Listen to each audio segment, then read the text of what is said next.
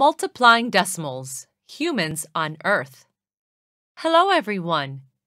In our previous lessons, we learned about decimals. But that is not all. You know how to add and subtract decimals too. And today we will also learn how to multiply them. We learned decimals through the exploration of our solar system and its planets.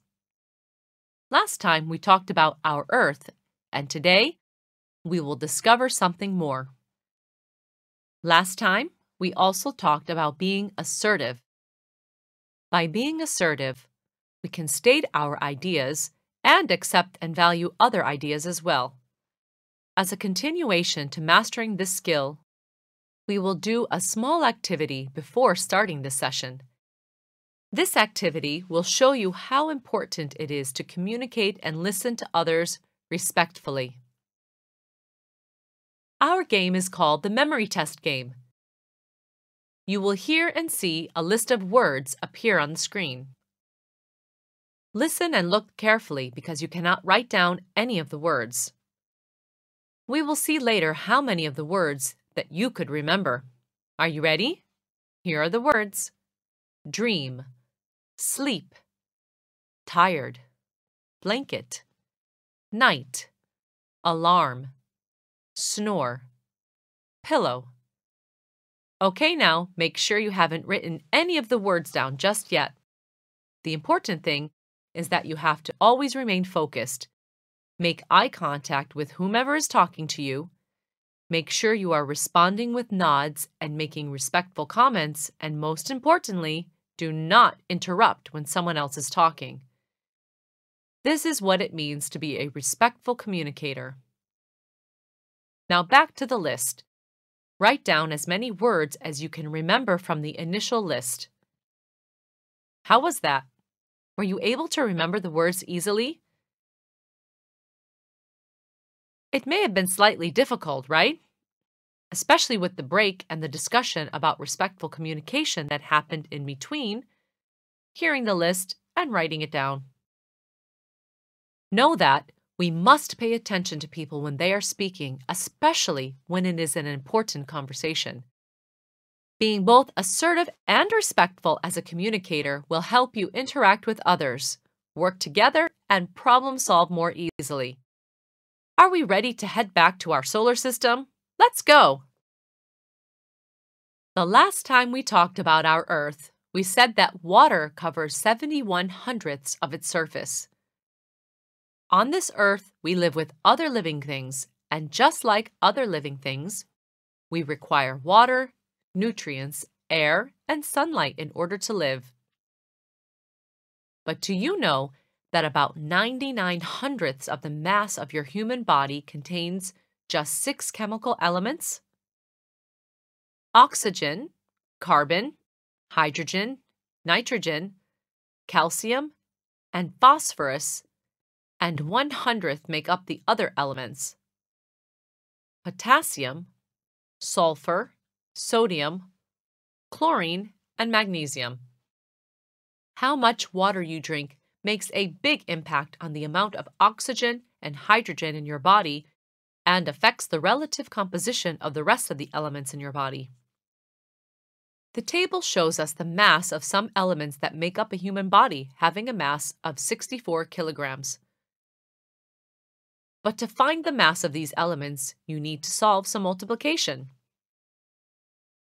Let's start by finding the mass of calcium. Calcium is mainly found in bones and teeth. To find the mass of calcium, we need to multiply 16/100ths by 6. Let's use a grid of hundredths. 0.16 is 16/100ths. So let's shade 16 parts of the hundredths grid. Repeat shading 6 times more groups of 16/100ths to see what 16/100ths times 6 is. So how many hundredths are shaded? Good. 96/100ths are shaded. This means that 16/100ths times 6 equals 96/100ths. But do we have to use grids every time we need to multiply? Did you notice that 16/100ths times 6 is 96/100ths? 16 hundredths times 6 is the same as multiplying 16 times 6. The only difference is that the answer will be in the hundredths to get 96 hundredths instead of 96.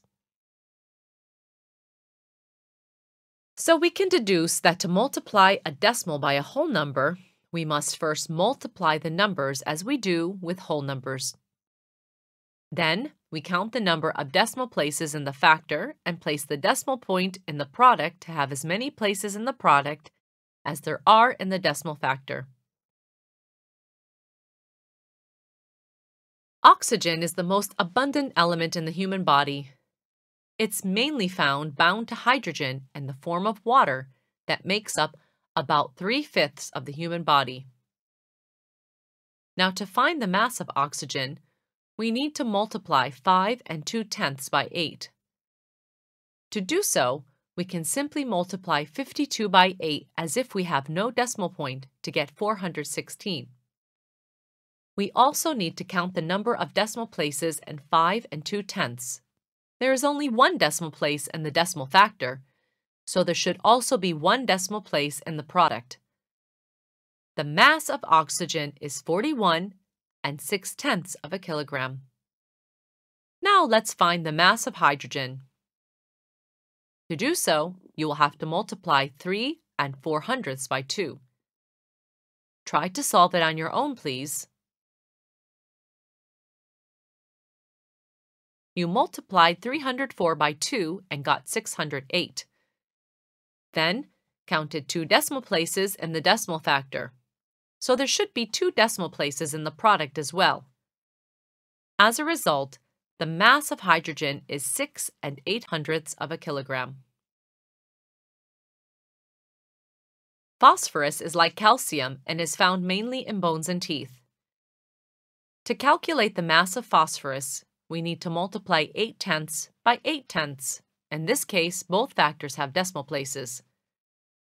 So let's use a grid of hundredths to better understand how multiplication works here. The first factor is 8/10, so we shade 8/10 vertically. That is equivalent to 80 hundredths. The second factor is 8/10 as well, so we shade 8/10 horizontally this time. Now, how many hundredths are shaded by both colors? Count them. 8 times 8 shaded to get 64 parts shaded. This means that 64 hundredths of the whole is shaded. It also means that 8/10 times 8/10 equals 64 hundredths. Did you notice that since the first factor has one decimal place and the second factor has one decimal place also, the product ended up having 2 decimal places? So the product has as many decimal places as the sum of the decimal places in the factors. All cells in the body require potassium in order to function. To find its mass, we need to multiply 6/10 by 4/10. The 2 factors have decimal places, so let's use the grid of hundredths. The first factor is 6/10, so we shade 6/10 vertically. The second factor is 4/10, so we shade 4/10 horizontally. Now, how many hundredths are shaded by both colors? Count them and you will get 6 times 4 to get 24 shaded parts, or 24 hundredths. So 6/10 times 4/10 is 24 hundredths. The first factor has one decimal place. The second factor has one decimal place as well. Together, that makes 2 decimal places in all, so the product has 2 decimal places as well. Therefore, the product has as many decimal places as the sum of the decimal places in the factors. Carbon is also an abundant element in the human body. To find the mass of carbon, we need to multiply 1 and 85 hundredths by 6 and 4/10. First, we multiply 185 by 64 as if we have no decimal point.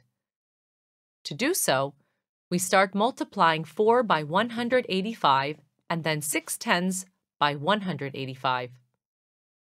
Now all that is left is to add the products, count the total number of decimal places in the factors, and mark the location of the decimal point in the product such that it has as many decimal places as the total.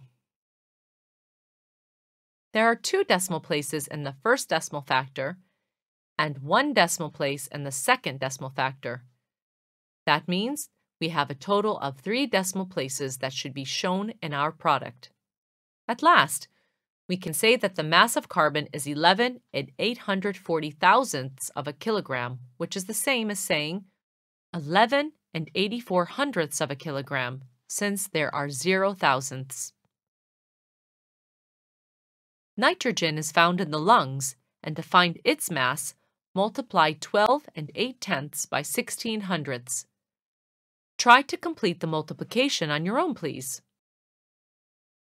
Great!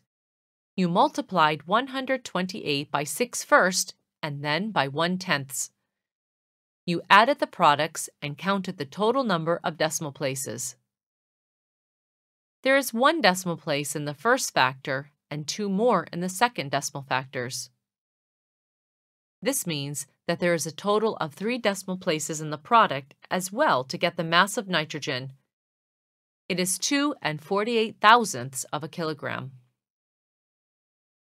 So to multiply 2 decimal numbers, multiply them vertically as if you have whole numbers.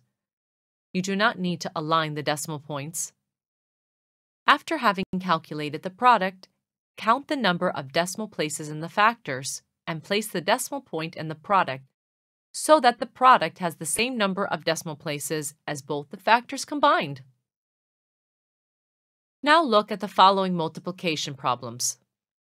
Without multiplying, I want you to find the number of decimal places in the product, okay? Look at the first one. How many decimal places do we have in the factors?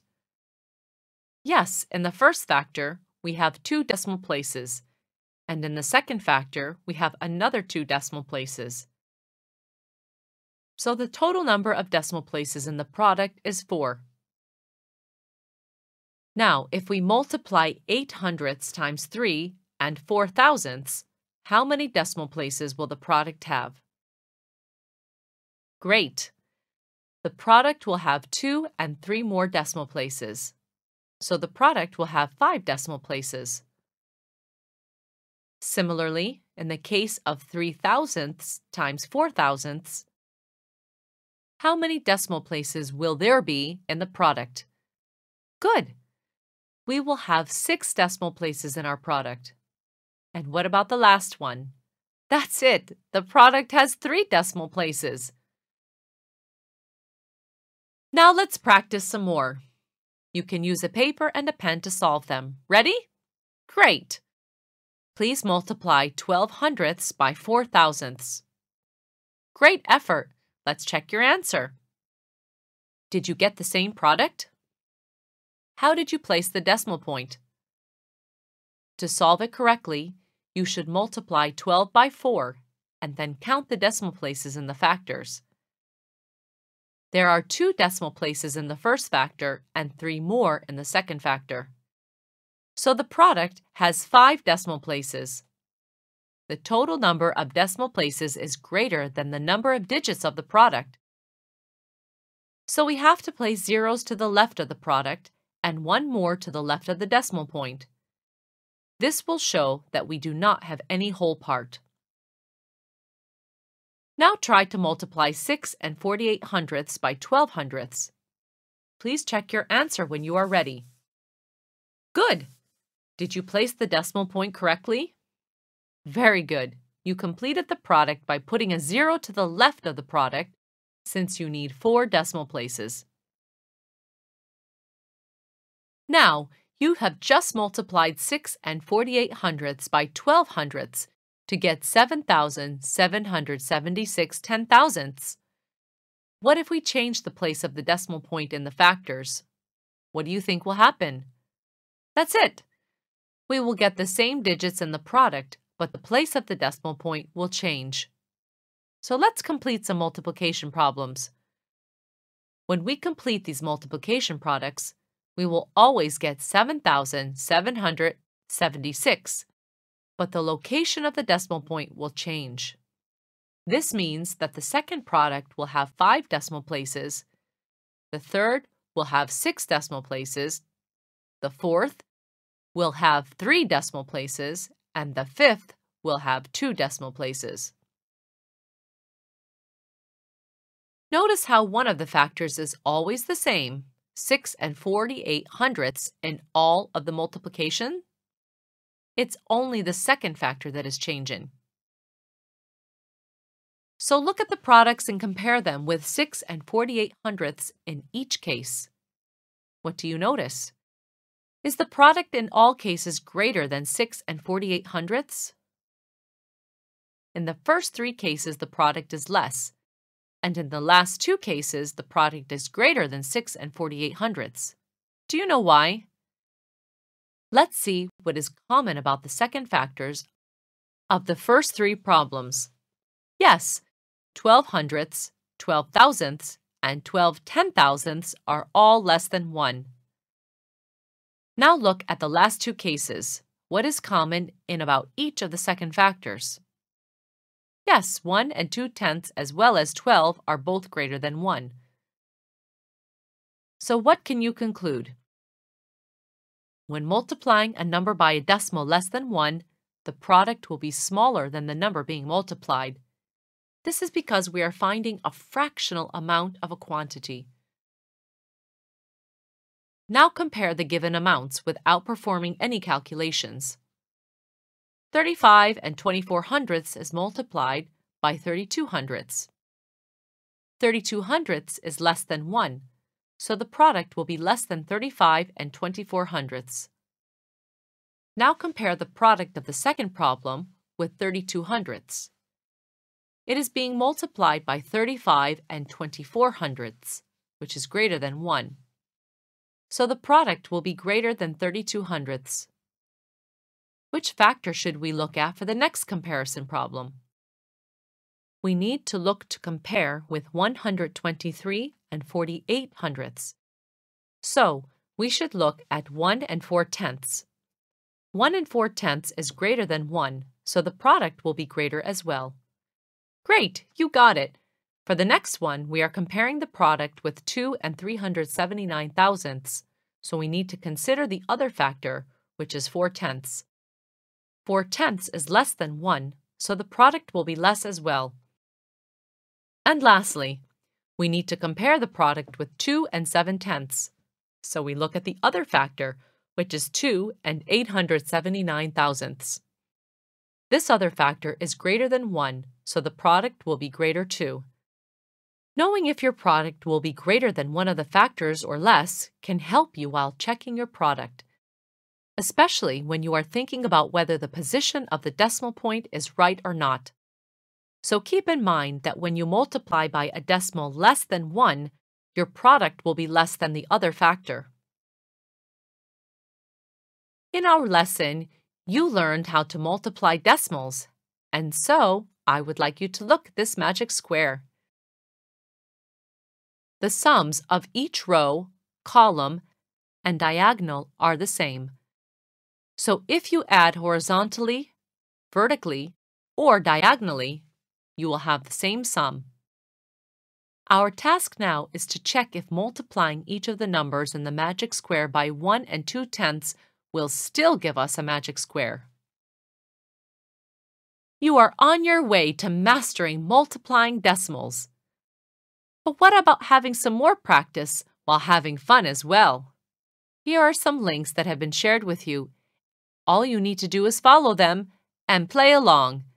Practice and enjoy the games until we meet again. Thank you.